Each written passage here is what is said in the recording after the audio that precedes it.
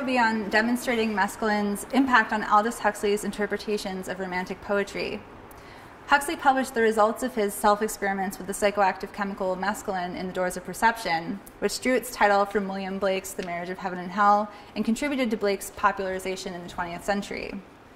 Despite Huxley's acknowledged impact on the popular reception of Romanticism, hardly any scholarship has investigated Huxley's views on Romantic poetry over time.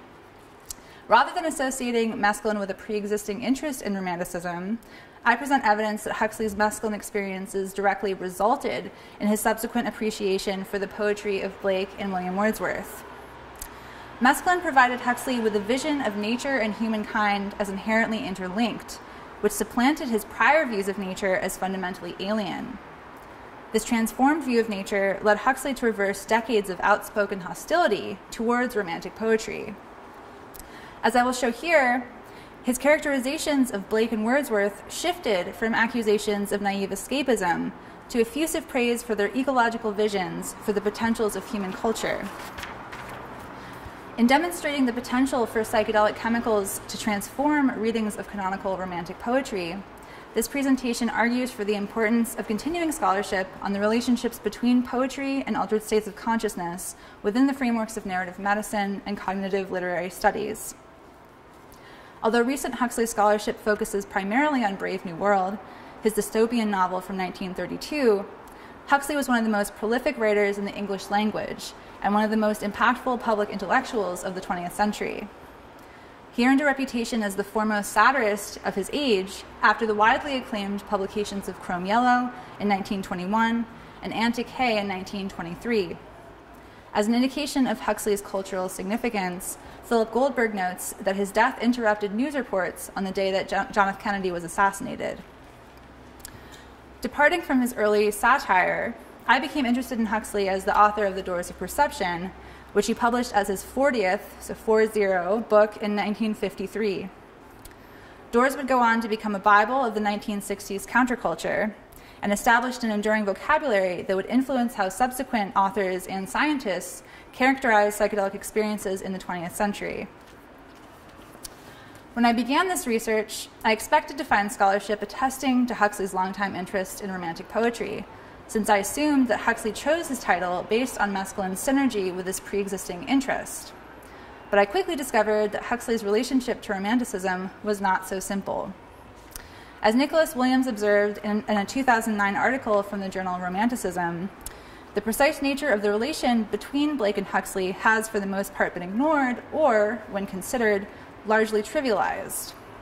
As a case in point, Williams cites Dent Shirley and Jason Whitaker's book, Radical Blake, where Huxley is described as adopting a particular brand of Blakean mysticism that celebrates the individual's free will to create a universe in his or her own image.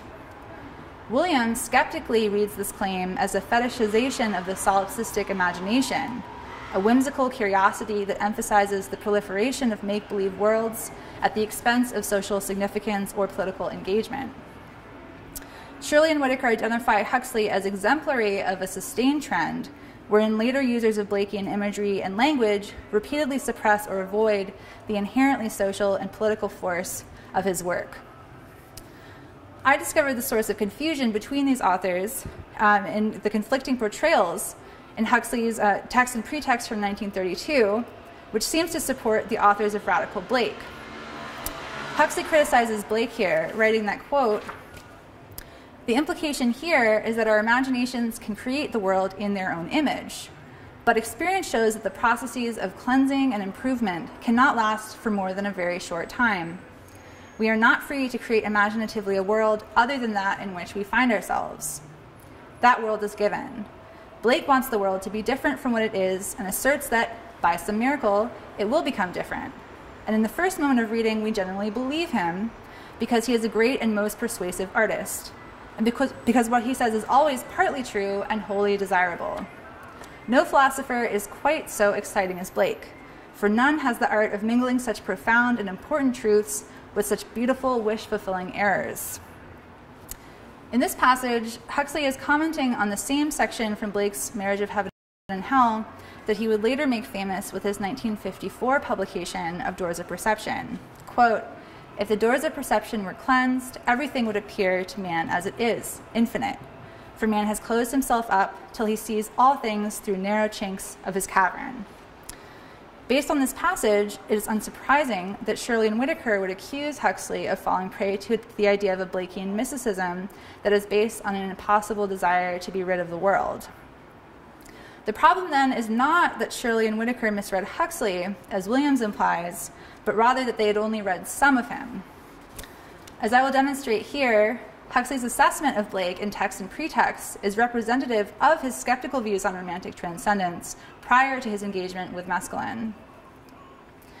For decades, Huxley was outspoken about his disgust with William Wordsworth in particular. In The Burning Wheel, a 1916 collection of Huxley's poetry, he included extended parodies of romantic lyric poetry. Huxley's poem, The Walk, is a direct and explicit affront to Wordsworth's Tintern Abbey. Although Huxley adopts Wordsworth's poetic diction, meter, and rhyme schemes, the poems have more overall differences than similarities. Where Wordsworth's poetic rapture provides a grand synthesis of contraries, merging self, other, and landscape with past, present, and future times, Huxley's poem, by contrast, represents the cold brutality of irreconcilable differences.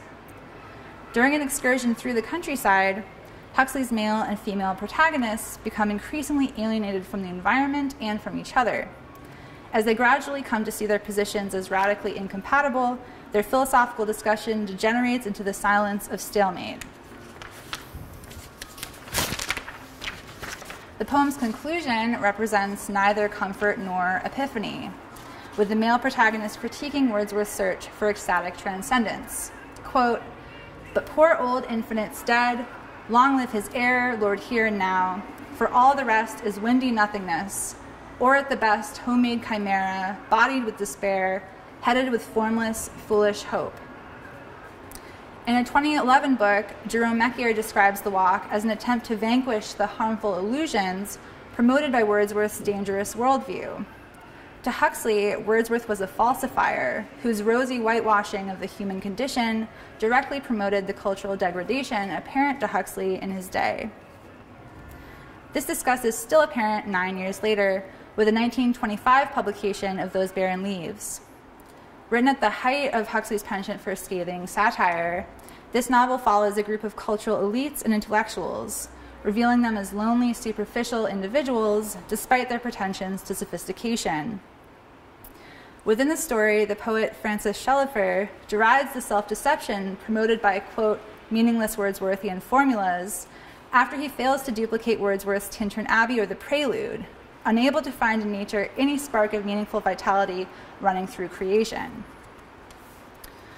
The commonality between these two references is Huxley's belief in a fundamental irreconcilability between nature and humankind.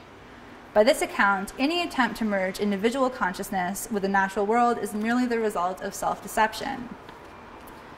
Huxley systematizes this previously implicit motivation in his essay Wordsworth in the Tropics, which he published in the 1929 collection, Do What You Will. In this essay, Huxley writes that, quote, "The Wordsworthian adoration of nature has two principal defects. The first is that it is only possible where nature has been nearly or quite enslaved by man. The second is that it is only possible for those who are prepared to falsify their immediate intuitions of nature. Our direct intuitions of nature tell us that the world is bottomlessly strange, evil, even when it is kind and beautiful, sometimes even unimaginably because inhumanly evil. A voyage through the tropics would have cured Wordsworth of his too easy and comfortable pantheism." Huxley argued that Wordsworth's pleasant memories of transcendent vision depended on the heavily curated natural world of the English countryside. His final line here is biting, as if to say, let's throw Wordsworth into a tropical jungle and see how much he likes nature after all. 2 years later, Huxley continues his attack on Wordsworth's perceived complacency in The New Romanticism, an essay published in Music at Night. The title refers to Huxley's ironic characterization of contemporary modernist literature as the New Romanticism. For Huxley, modernism represented a perverse inversion of traditional romantic literature, or, quote, the old romanticism turned inside out. While Huxley viewed traditional Romanticism as obsessed with personal liberties and individual transcendence at the expense of societal realities, the new trend merely subsumed individuality within a monotonous, hive-like collectivity of abstract form. For Huxley, both versions of Romanticism represented one-sided excess, childish fixations with imaginary abstractions. Just as art depended on a mix of novelty and tradition, he believed that the naive goals of pure individualism or pure collectivism were equally impossible to achieve. After this, Huxley seals his distaste for Wordsworth in a 1932 letter to Edward Sackville West, where he describes the search for quality writing within Wordsworth's body of work as being like extracting radium from pitchblende 1 gram in 200 tons, or essentially looking for a needle in a haystack. Thus far, Huxley has demonstrated remarkable consistency over 3 decades in his views on Romantic poetry and on Wordsworth in particular, which is why I became so perplexed by Huxley's 1959 lecture series at UC Santa Barbara. Huxley was invited by the English department to be the university's very first visiting professor, and an edited version of his talks was published posthumously in 1977 as The Human Situation. Huxley introduced his lecture series as an attempt to grapple with the fundamental problems of his time, ranging from the brutality of war to environmental destruction. Each lecture advocated for changes in the individual's relationship to society and to nature as necessary steps in remedying these problems. Huxley asked, quote, "Who are we? How should we be related to the planet on which we live? How are we to develop our individual potentialities? If we start with these problems and make them central, we can obviously bring together information from a great number of at present completely isolated disciplines. I think it is probably only in this way that we can create a thoroughly integrated form of education." Huxley would be pleased to hear that 4 decades later, beginning in the 1990s, the English department would begin to create the very interdisciplinary research centers that he envisioned in his inaugural lecture. And it's worth noting that last year I was interviewed for a position, a cognitive literary studies tenure track position there, and although the search committee said that I was their first choice, the larger department said that my work was too controversial. So even though I had come far, it still is an indication of how far our field still has to go to gain currency and recognition. In Huxley's 3rd lecture, titled More Nature and Art, Huxley characterizes Wordsworth in a manner that is indistinguishable from his previous views. He states that, quote, "I am an unregenerate Wordsworthian. I regard Wordsworth as among the 4 or 5 greatest English poets and a man who contributed insights of enormous importance in regard to what our relationship towards the world should be. Wordsworth's whole idea was that man and nature are closely interlinked, that morality goes right back into our relations with the world, and that our sense of the divine can be most powerfully mediated through our relations with the world of nature." Pretty different from what we were hearing before. Huxley's Santa Barbara lectures became the smoking gun in my research for this chapter. How did Huxley manage to reverse decades of suspicion about Romantic claims to transcendence? What sparked such a dramatic shift? I argue that Huxley's perception of Romanticism was in fact transformed by Mescaline, which he experienced for the first time in 1953 under the supervision of Humphrey Osmond. Osmond had been testing the potential for mescaline and LSD to treat alcoholism and various mental health disorders at the University of Saskatchewan in Canada. Immediately afterward, Huxley wrote a letter to his editor describing the experience, writing, quote, "No unpleasant physical results, no lowering of intellectual capacity, just transformation of consciousness so that one knows exactly what Blake meant when he said if the doors of perception were cleansed, everything would appear as it is, infinite and holy." Huxley ingested 400 milligrams of mescaline on May 3rd, 1953, at 11 o'clock in the morning. He begins his account by meditating on the barriers to communicating subjective experiences. In particular, he argues that no amount of linguistic description alone would be capable of transporting him into the alien worlds described by Blake as lived realities. He hopes that mescaline will help him understand the nature of visionary experiences like these. But rather than being transported into isolated worlds of imaginative fancy like he had expected, Huxley was surprised to discover the degree that mescaline altered his perception of the objective world out there. His attention becomes captivated by a vase on the table that holds 3 diverse flowers. Under the gaze of Mescaline, the flowers take on a metaphysical significance, becoming a bundle of minute, unique particulars in which, by some unspeakable yet self-evident paradox, was to be seen the divine source of all existence. In this subtle allusion to William Blake's minute particulars, Huxley depicts his Mescaline experience as a rebuttal to the dualistic Platonic philosophy that seeks to separate being from becoming and ideas from sensations. The connection to Blake's minute particulars is instructive on this point. Resisting Enlightenment trends towards generalization, categorization, and abstraction, Blake argued that universality is only ever achieved by attending to the specific details of the material world. This idea has been a recent focus in cognitive literary studies of the embodied mind. Under the influence of Mescaline, Huxley experienced a divine immanence comparable to Spinoza's concatenation of all things. Fundamentally non-dualist, this experience challenged his allegiance to abstract linguistic categories. Although Huxley read widely in the mystical traditions and even compiled the Perennial Philosophy, which is an anthology of different mystical texts, he admits that textual descriptions of mystical experiences had failed to adequately communicate their nature to him. It is only with Mescaline that Huxley is able to fill content into such verbal abstractions.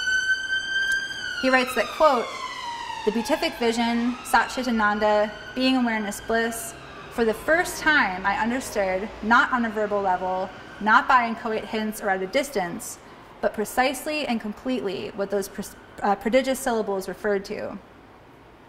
He recalls having read an essay by Buddhist scholar D.T. Suzuki, who equates universal mind with a mundane hedge at the bottom of a garden.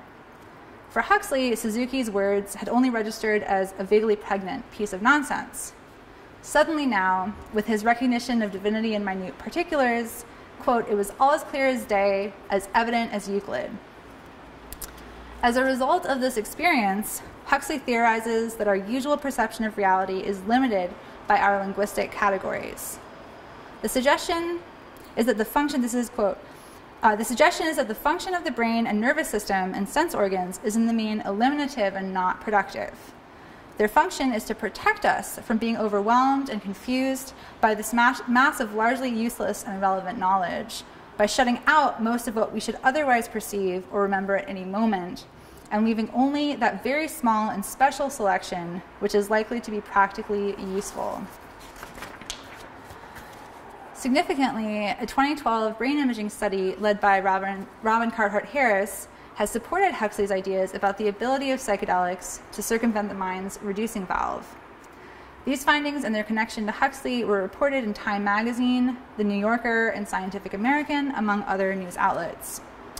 Time magazine writes, quote, "Huxley and Blake had predicted what turns out to be a key finding of modern neuroscience. Many of the human brain's highest achievements involve preventing actions instead of initiating them, and sifting out information rather than collecting and presenting it for conscious consideration."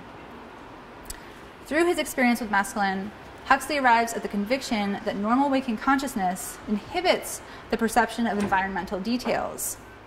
In addition to the restrictions imposed by the brain, he emphasizes that analytical thinking in linguistic categories also actively filter out information according to expectations from past experiences. So there's the reducing valve of language and the reducing valve of the central nervous system. In this scenario, conventional uses of language both represent and reinforce the resulting reduced awareness of the surrounding world. For Huxley, the world is hypostatized or petrified by language, which lulls humankind into complacency.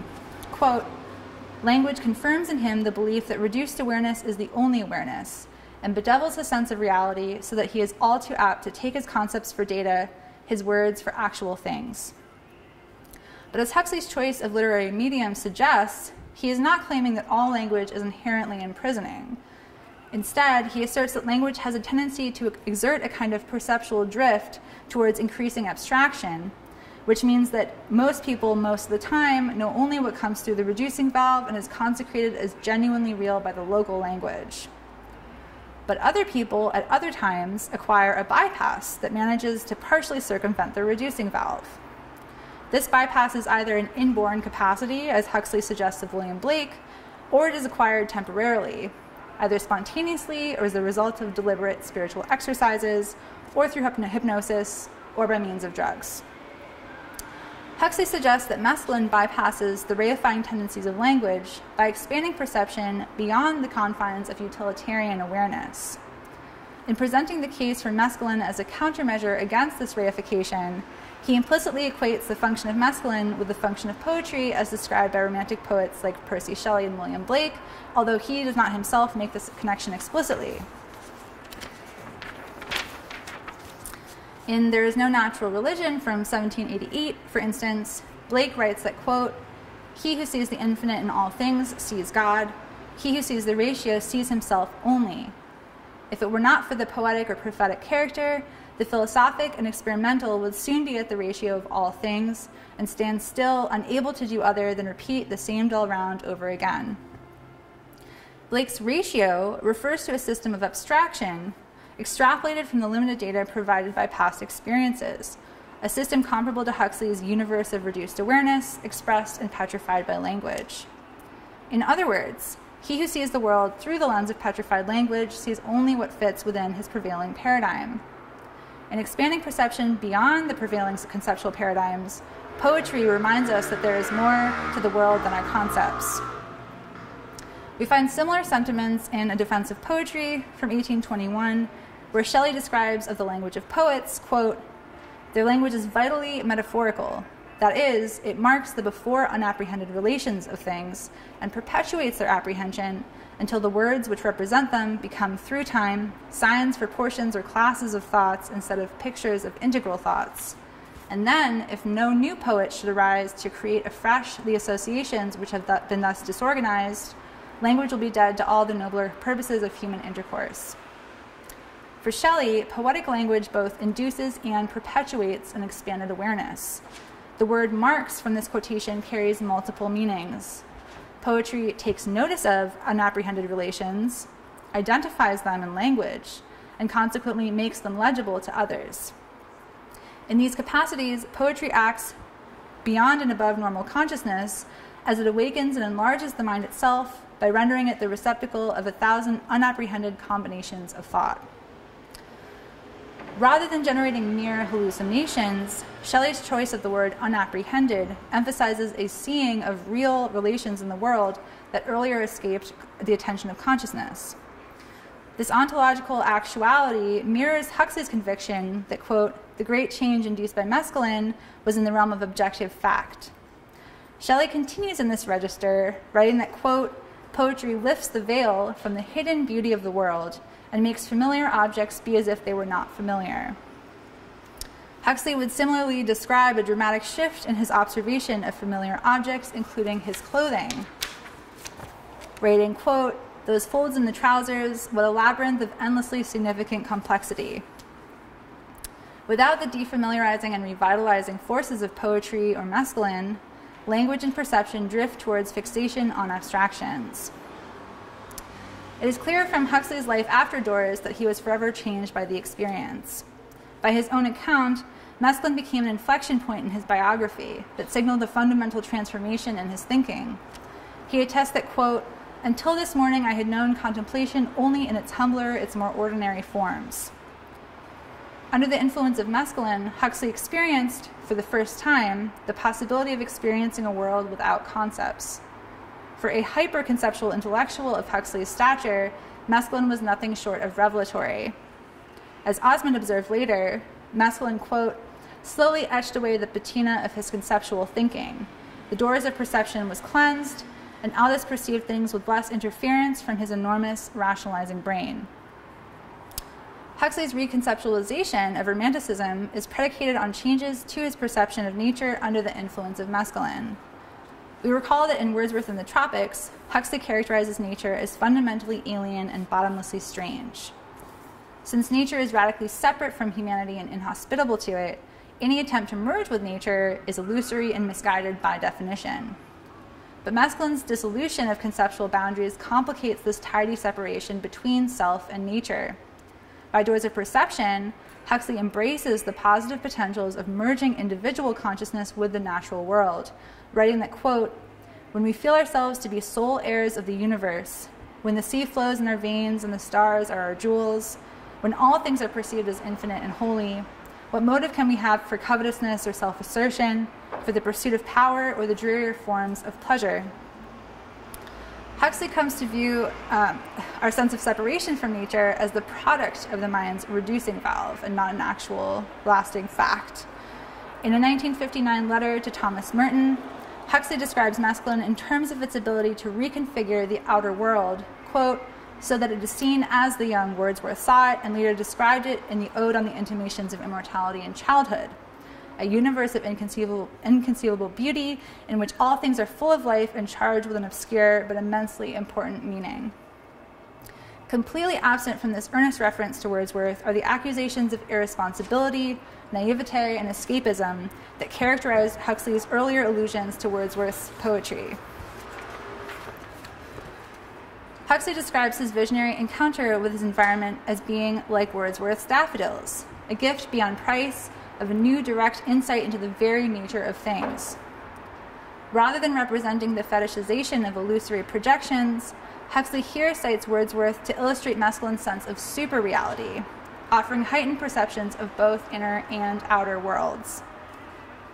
At the root of Huxley's transformed view of nature, then, is a transformed understanding of the mechanisms involved in perception and cognition.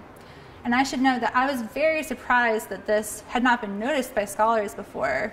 And I think that part of the reasoning for that is that people have so many associations with what drugs are and what they do that they didn't notice this kind of very, from a distance now, obvious fact of his, past decades of writing. And another thing that I noticed had been overlooked by scholars was I noticed that there was a text that he had written almost a decade before Doors of Perception in 1942 called The Art of Seeing.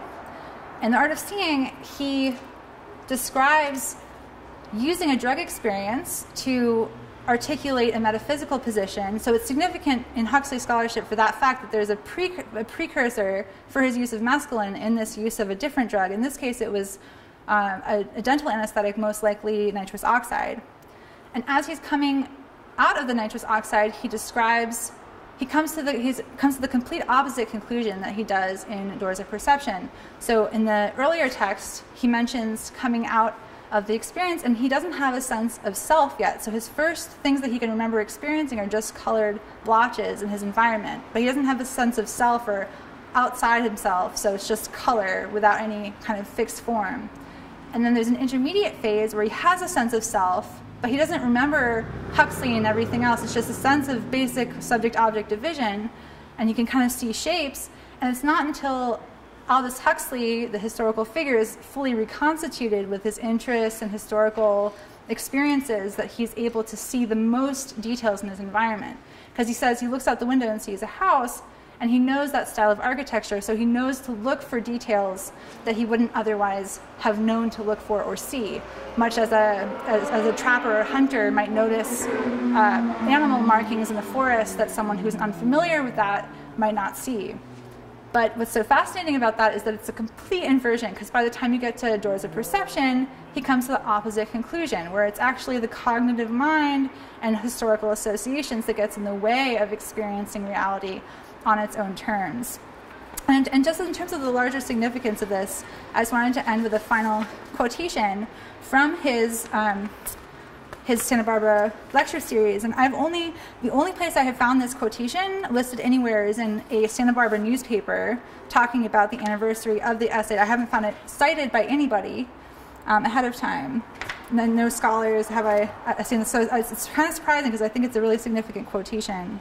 If we all had the doors of our perceptions cleansed, and we all saw the world as infinite and holy, we should all find it a great deal less necessary to go in for bullfighting, attacking minorities, or working up frenzies against foreign people. So I'll leave you with that. Thank you so much.